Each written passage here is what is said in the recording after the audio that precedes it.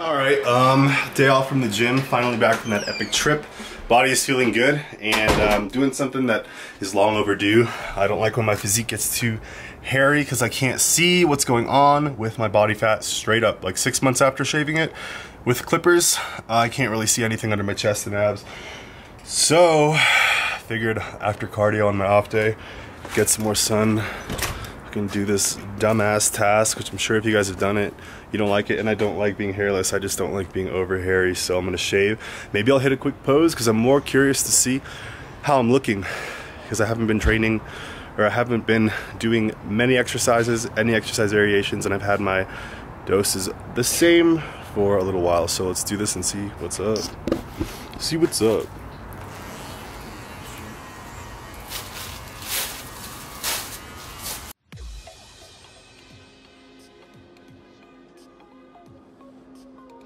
Oh, the pain in the ass.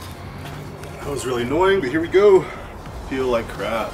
I want my hair back.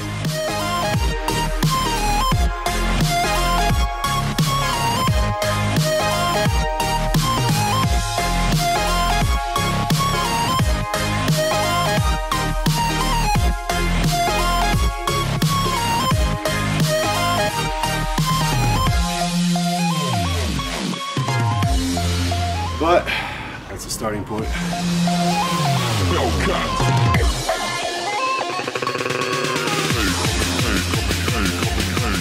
Alright guys, and I'm just doing posing so I can see how I look on whatever I'm taking and everything that I'm doing. So going forward, I'll have more motivation to look better, to keep my diet in check, and to actually track what I'm doing with small changes I make on the dosages and supplements I'm using, so I can just see what's going on without a ton of hair, because I can't. It'll grow back in a couple weeks, but for now, let's make some gains. Alright guys, what's going on? It is Friday, April 6th. I still have yet to post the Jerry Ward, Jeremy Buendia, and Devin Physique pec tear video. But I'll probably post that today on this Friday, and it is actually leg day today, or squat day for the first time, I think, since last Friday.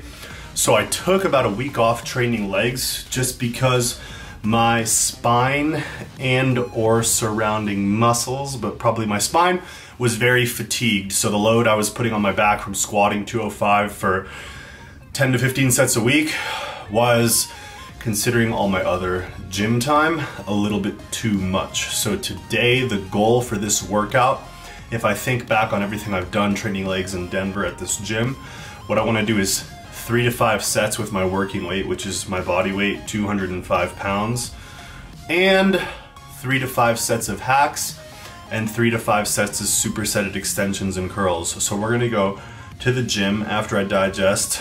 Just drove and had a snack, so I'm gonna chill for 10 to 20 minutes and catch my breath. Then take some pre and go straight to the gym. Do those 3 to 5 sets of squats, do those 3 to 5 sets of hack squats, and then do probably 3 back-to-back supersets of curls and extensions, and then we're gonna smash calves, 3 to 5 sets of calves. So I'll let you guys know in the voiceover how many sets of each we did. If the back feels great, 5 sets of squats. If the back feels like I can still use more recovery, then we'll just get in 3 sets to re-stimulate all muscles involved, to remind my body that 205 is something we need to do on a regular basis, and that'll be that. And the crazy thing is it's starting to snow, so once I finish gym and keep driving, given the fact that it's precipitating snow/rain, it's opening day, driving should be pretty killer today. I did take some days off work this week. I still talk to my clients, but I was out in Steamboat Springs, barely had reception, so that's why my Instagram and text game has been very random for the few of you that actually do contact me, clients and people in my DMs and stuff like that. I guess the few people I actually respond to, but I try. So, man, it's coming down. I'll let you guys check this out. You probably can't really see. Do you see anything? Do you see anything? Yeah, it's whatever. But it's time to go to the gym. Time to get pig as full. Actually, it's time to stay 200 pounds. Body is shaved, feel like a piglet. Whatever, let's go train. I'm excited for this leg day. Make sure I have everything. Started driving at 7 a.m. today, so I'm tired. But it is 10:36. And the day before rush hour at 4 p.m. is still young. Let's go lift.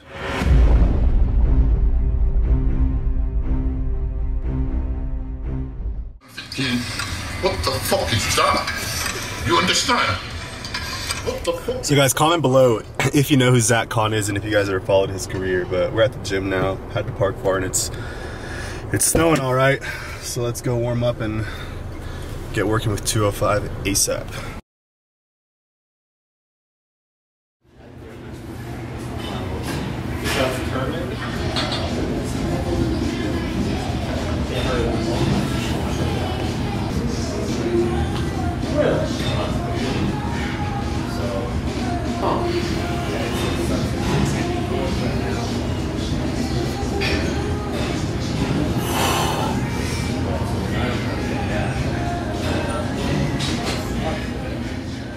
Alright guys, what's going on? So we are going to do this voiceover. I haven't even looked at the comment section of my videos basically in a week.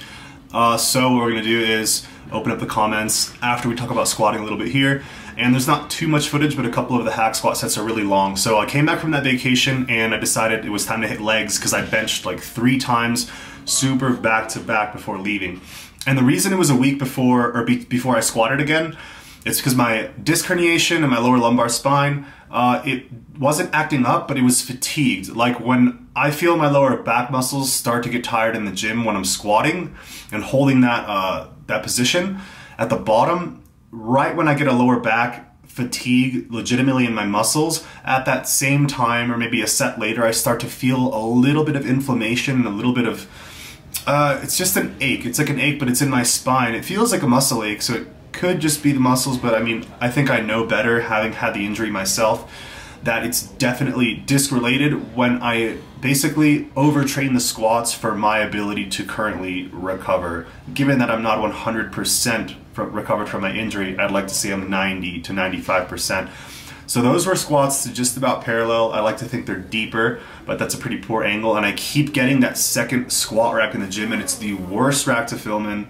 And I'm going at like 10 or 11, so even later than I used to, and it's packed and it's hard to film. So let me know in the comments below if you guys miss the better filming or if it's really just about the content and just kind of having something to listen to while you guys are doing whatever it is that you do when you watch YouTube videos. So if you guys want to see better training clips, and I'll definitely make an effort to do that, but I don't know, I feel like this is good enough if you're just kind of listening, and you can always see the form anyways. So my goal today was just to hit 3 to 5 sets of squats, making sure that my spine felt good, and I stopped at 4 sets because after the 4th set when I racked it, I felt like my lower back was working a little bit, and I know when I get that feeling that my spine is going to get tired after folding over that 1 degree. It makes a difference, especially when you're injured, or maybe only when you're injured.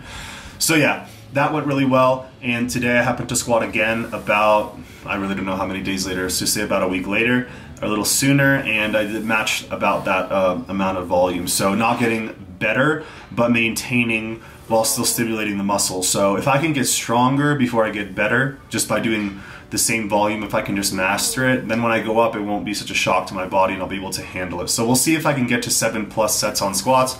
But right now with my mobility and my recovery, it's kind of a balancing act of not putting any tension on my lower back. So when I start to get fatigued or tight at the bottom, my muscles aren't that stretched out, maybe, I'll start to feel it on my lower back. So the amount of times you should squat per week is probably going to be 2 or 3 times if you're doing a moderate amount of volume, and for me it's just like 1 to 2 times right now, unfortunately. So, but that's what you have to do when you're injured. It's what you have to do when you're not perfect at lifting, or genetically, structurally, whatever it is.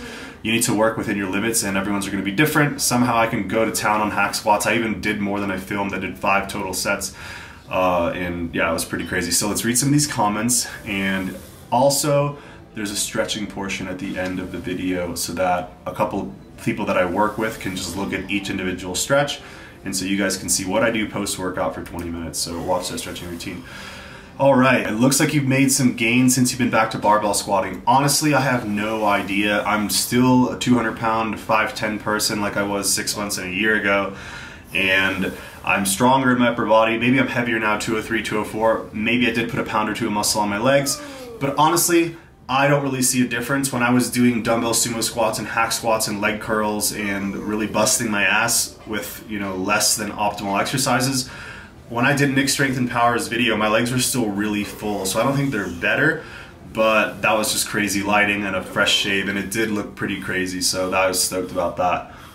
Eating challenge soon. Honestly guys, the idea of an eating challenge, I mean, maybe if there's like a cool restaurant challenge that I'm finding in Denver, I'd be down. But full-on cheat days and full-on cheat meals to my capacity, honestly, I just don't really, it doesn't really go well with my body. My indigestion will last for days. I'll have acid reflux for days. So in order for me to do these eating challenges, I really have to starve myself, and then I suffer for days after. And I really don't know how Nate does it. I don't know how Eric does it, because after I do something like that, it's hard for me to train, it's hard for me to sleep, it's hard for me to eat, it's hard for me to work.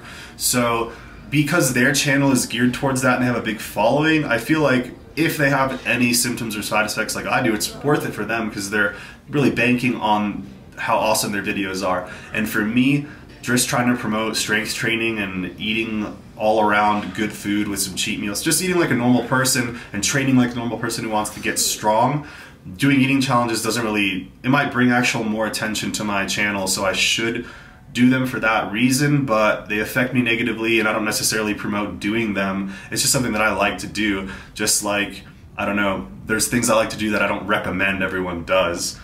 Drinking alcohol, smoking weed, I like to do those things, but I don't do them often, or really often, and I limit them and I moderate them and I don't promote it. So eating challenges is just like any other thing.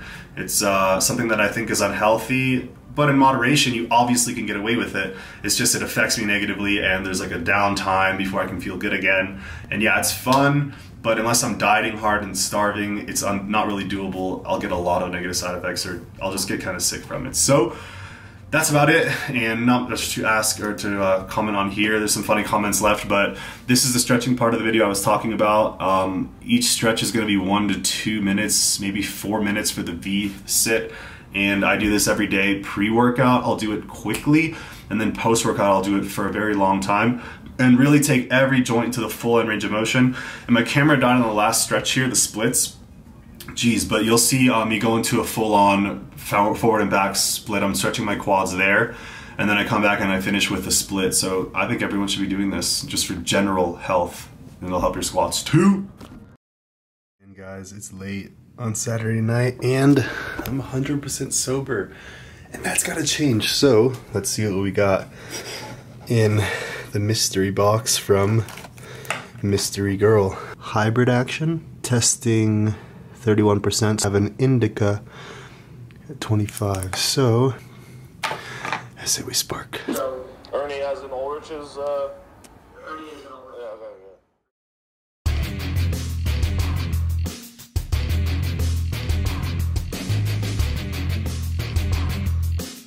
Enough screwing around. That was tough to film. I'm exhausted and medicated. Let's eat. I'm gonna start with breakfast.